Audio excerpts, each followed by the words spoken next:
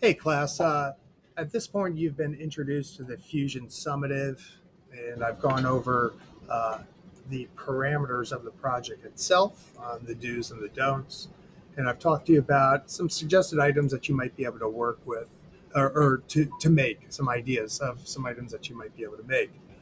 Want to talk about the final product real quick. You're going to be printing the 3D item up, and then also there's a design report. It's going to be a PowerPoint template that you fill out. Each of these items is going to be a slide. Um, the abstract problem explains right here what you're to do in there for it. For the concept sketch with labeling, gives the points for each thing and tells you what I want for that on that slide. For the isometric picture of your final printed design and final product, I want a isometric of the correct orientation that shows the most information. Um, and you're also getting graded on how effectively it was made and how polished and refined the object looks. The multi-view, fully dimensioned to the teacher's specifications. You're going to dimension your multi-view, and depending on your object, I may say omit certain dimensions and keep others, and that's just going to be a per basis. But you do have to dimension your multi-view. But certain things like lettering, if you emboss something, I'm not going to make you dimension those small little items. So I'll talk to you about that on an individual basis. You do need to, on one of the slides, write out the steps on how you make the object, and you can use the timeline feature in Fusion to kind of help you with that. And then your overall design report, how polished it is, how free of error, the pictures, are they sized proportionally on the page and labeled, and just it just looks refined and polished in nature. Okay, I want to go over a few different things in Fusion. First, I want to talk about how you can use the shell feature. So really simple on using that. I will just go ahead to this one. Once you extrude the object, it goes up, hit OK, bring it down, and you can just hit this little shell right here, shell the top of it, and you just specify what thickness you want the shell wall to be. I'll just say 0.1, and there you go. Now you can tweak that and modify that thickness, and whatever shape you have, it'll shell it out. But if it is a very involved shape with a lot of hard corners, it might not shell it out the way you want, and you might get an error on it. So that's that first feature tool I wanted to show you. The next one I want to show you is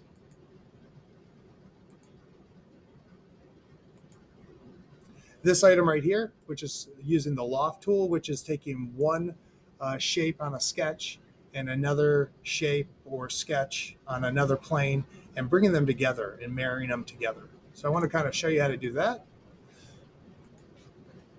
I'm going to come here to this sketch here. So I want you to kind of see I've made a sketch of a circle. I'm now going to do a construction plane, an offset plane, and I want to offset the plane to this. So what I'm doing is I'm making another plane that I'm going to put a sketch on, and then I'm going to bring the two together. So I got another plane up there. I hit OK. I'm going to sketch on that plane. So we are now on this other plane. Bear with me here. And I'm going to do just a rectangle. Okay, I'm going to finish the sketch. I now have two shapes like so. And then you can loft them together. This one, and it brings them together. Now, depending on the intricacy of your different sketches, you might error out on when you try to loft them together. But two basic items like this, or even more involved, it'll be fine with. Okay, so that's another thing that you guys might want to use. The final thing is I want to show you how to dimension. Okay, so I want to just pull up this multi-view and kind of want to show you how to use it. First and foremost, if you don't want this on yours because it's getting in the way and you have a right view, come over here to title block under sheet, and just turn it off like that. To dimension. Okay.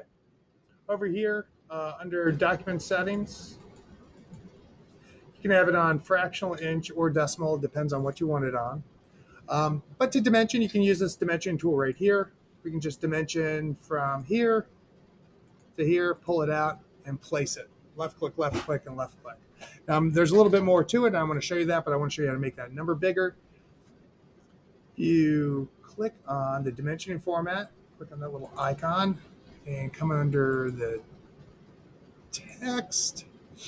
The medium text is the values there. So you can make it a little bit bigger. And hit OK. And the number gets bigger and you can see it. Okay, so I want to show you how to do baseline dimensioning. So underneath of this, baseline, it says baseline dimension. To do baseline dimension, you need to have a regular baseline first. So it says select baseline dimension. We're going to select this. And now it wants us to select the intermediates in between. So I'm going to do that right there. I'm going to right click then and hit OK. And of course, you know that you need to have this further from the object. This should be closer. Drag in like this. There we go. So to do baseline, you have to have an overall dimension first. And then from there, after you place that, you can go under here with baseline dimensioning and say, hey, this is my baseline, and then I want to do this feature and this feature and this feature, for example, and then right click and hit OK. And you can see there that it drew them. You would just need to drag them closer.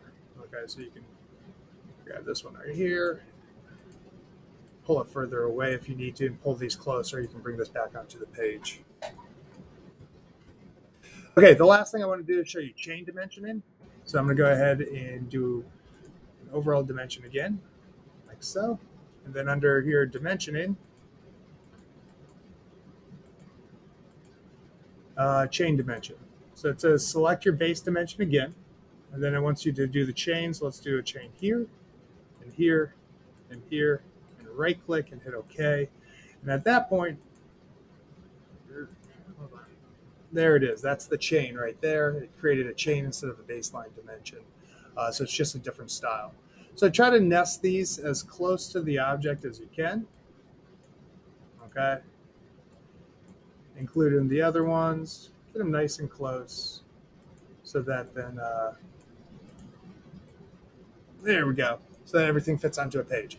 Okay, so those are the things I wanted to show you. Going back to the summative, open up the written design template PowerPoint. Talk to me if you have any questions about it. Again, you need to make sure you finish that report.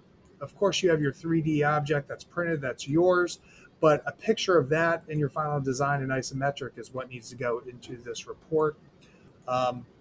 Grading's right next to everything. If you have any questions, let me know. And that's that.